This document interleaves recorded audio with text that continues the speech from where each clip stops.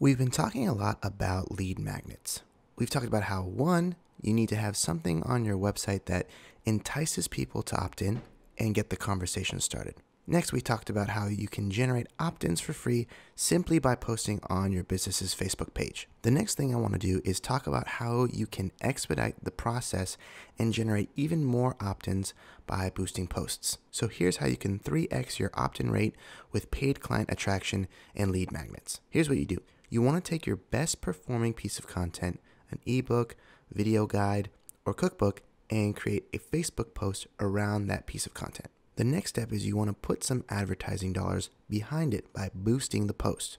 In this example, we can look at 360 Fitness one more time and their 12 Fit Foodie recipe cookbook. Jack over at 360 Fitness spent a total of $100 on this post to drive as much traffic as he could towards this piece of content. Now, there's an important note here. When you're boosting a post, you want to make sure you're targeting the same audience that you normally would when you run your ads. So in this case, Jack is targeting the same audience, the same group of people that he normally does when he advertises on Facebook. So again, it's the same 70,000 men and women in his town of Red Deer. Now, previously, when he posted an ebook or a lead magnet on Facebook, he generated 30 to 60 opt-ins. But by boosting his post, he's getting a lot more people looking at his content. This is pretty low risk and a pretty cheap strategy. Jack got 164 opt-ins and only spent $100.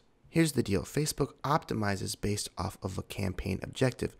A conversion campaign will be more expensive than a lead generation campaign because Facebook wants its users to stay on the platform. Traffic and link clicks can be a bit cheaper, but engagement campaigns are going to be very cheap as well. Now check this out. You can see that 26 cents per engagement.